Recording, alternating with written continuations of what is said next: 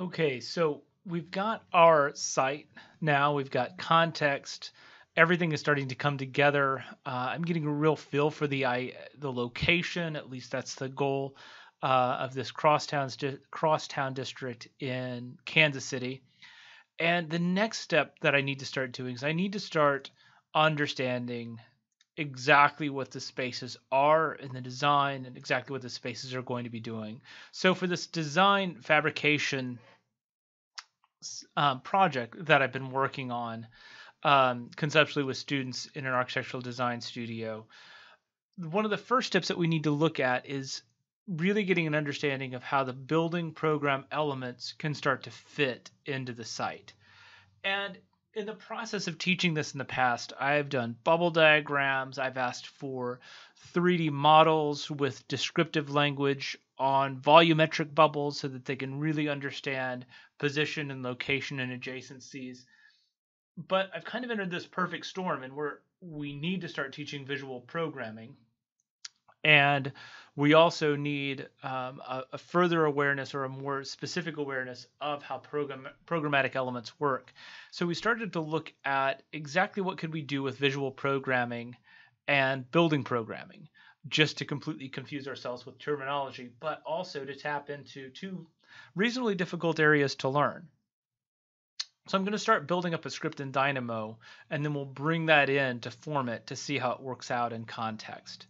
So let's flip over to Dynamo, and let's start building up a really simple script. So the first thing that we need is an area to contain, just a set of guidelines to contain the location for the programmatic elements. And so having worked with the site for a while now, we already know some basic dimensions of 120 by 50 in terms of length and width of the actual building site.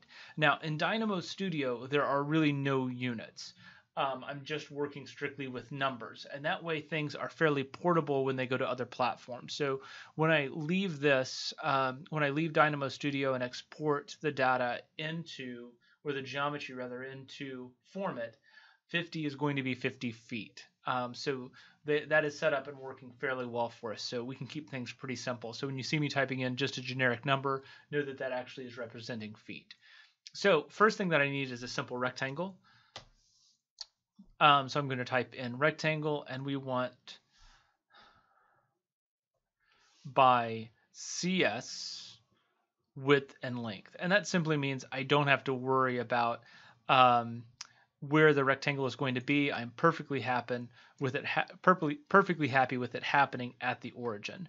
And now you notice my other input, so I can move the origin around by plugging in an XYZ coordinate, or I can leave it at center, which is perfectly fine with me.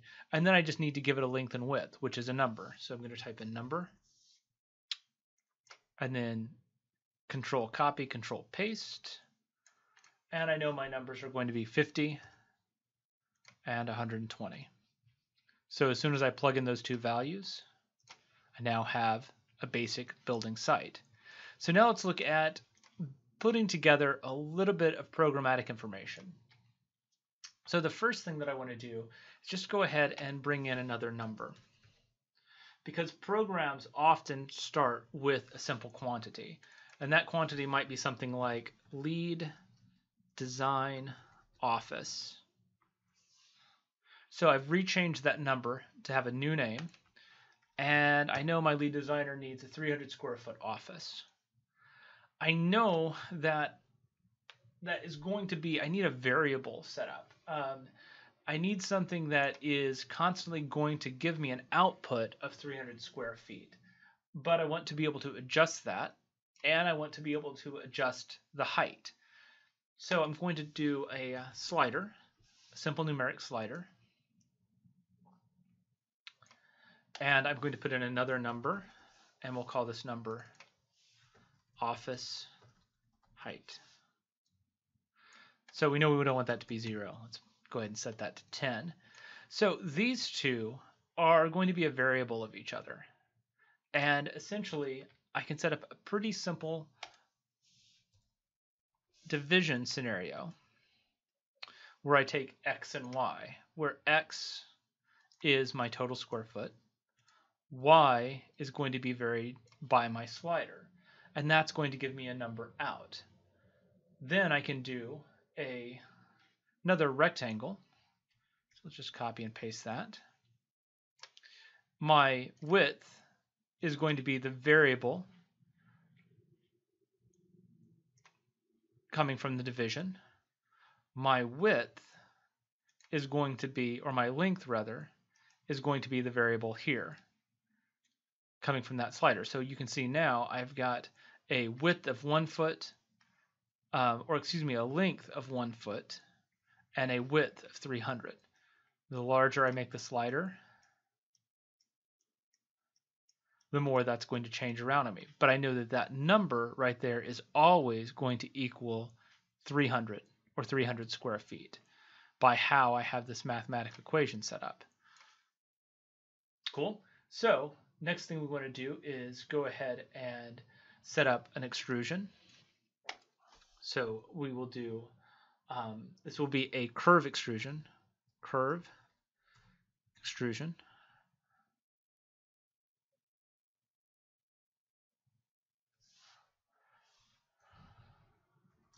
as solid.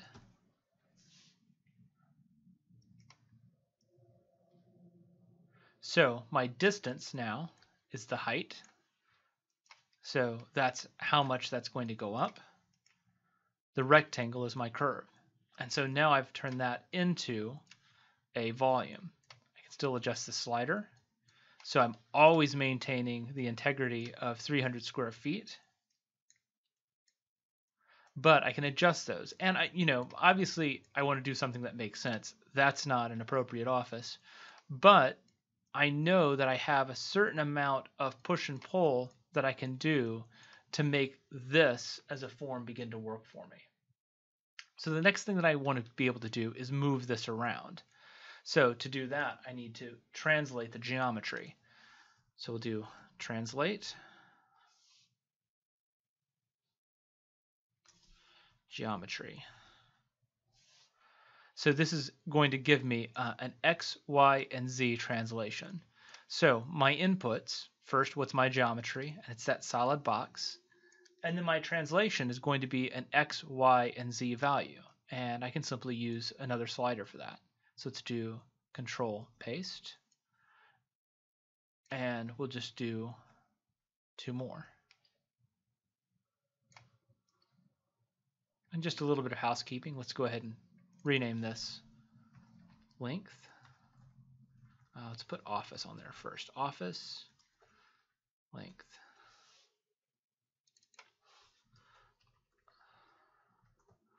Office X. Let's copy that. That'll be a little bit faster. Y.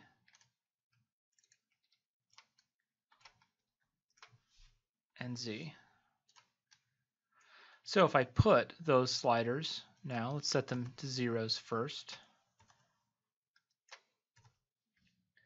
If I put these sliders into my XYZ translation values, X, Y, and Z, I now have something that will allow me to move that box around. Now you might be looking at this thinking, okay, why do I have 2 boxes?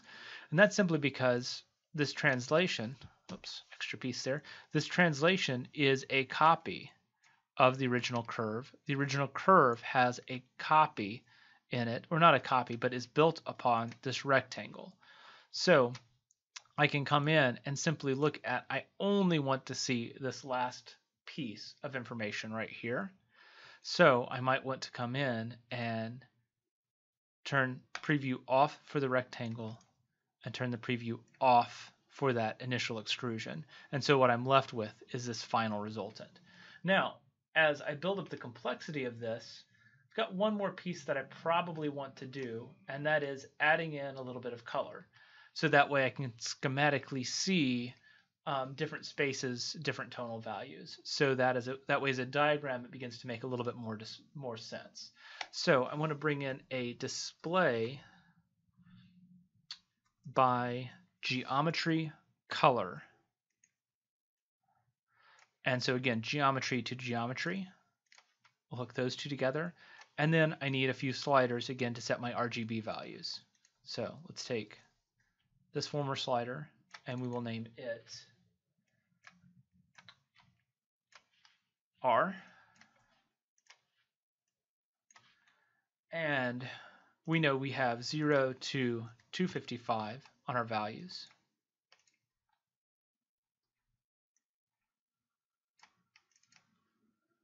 B.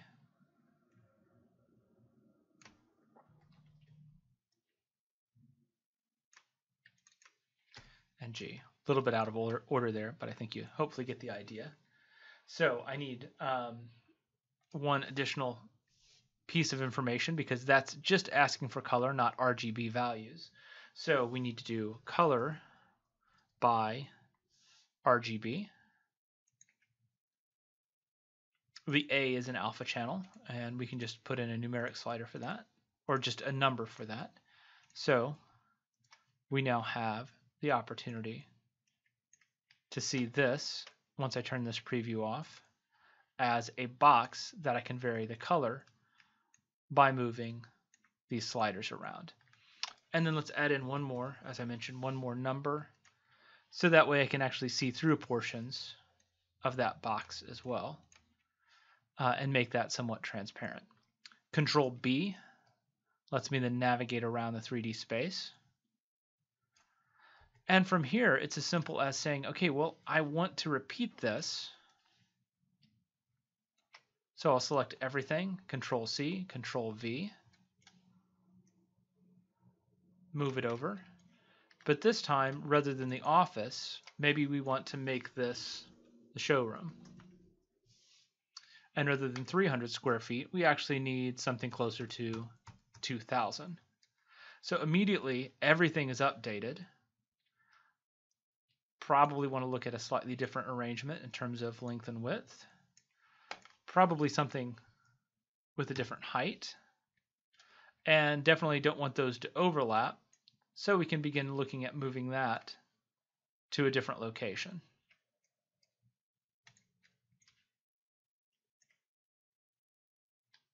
Let's bring that back in and make sure that that is sitting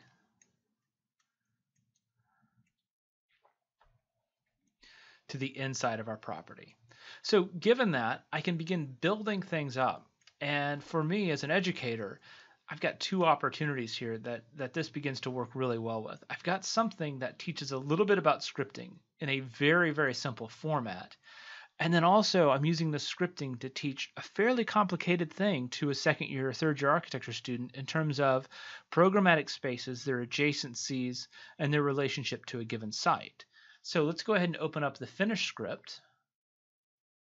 We'll save this as building program -WIP for work in progress, and open the building program script.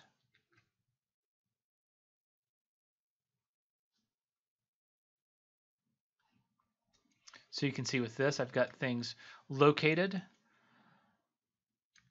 I've got them working within, and I've included vertical circulation as key components of the building program, simply by building that up and establishing colors. So to bring this now into FormIt and see it in context, File, and I'm going to send this to the web. We'll give this a name, building program test. I believe I'm on about test 5, and publish. So this only takes a second to send this essentially up to my A360 storage. And then when I go to FormIt, I have a Dynamo window. I'm going to refresh the Dynamo window, and I've got building program test 5 updated from 16 seconds ago, 17 seconds ago. So take 1 second here to build. And then I can place that onto my site.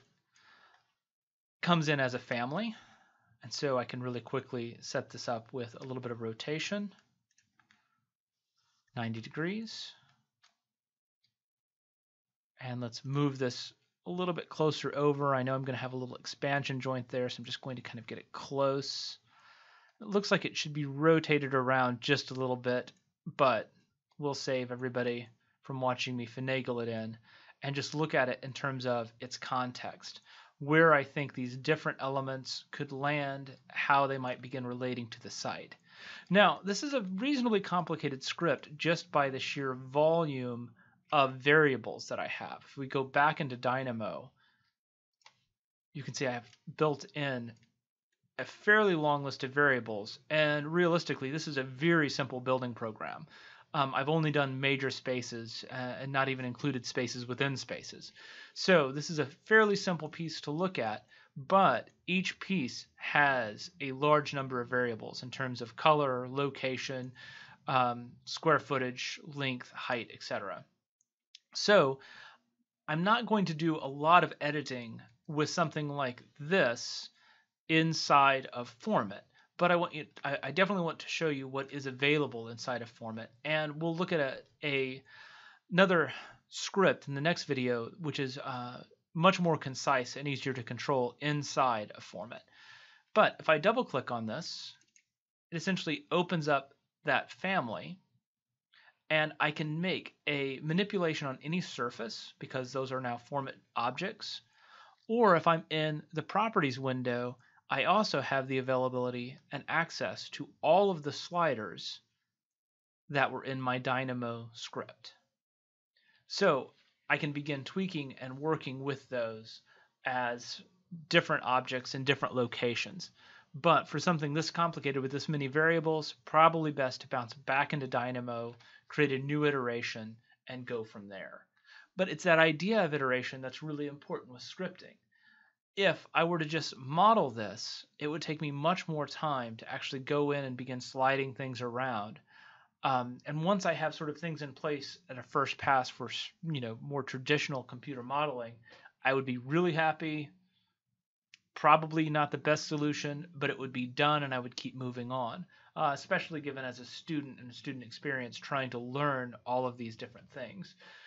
Taking the time to build a script up front gives you all of that opportunity on the back end of the process to be much more flexible, much more dynamic, and to be able to iterate through more solutions.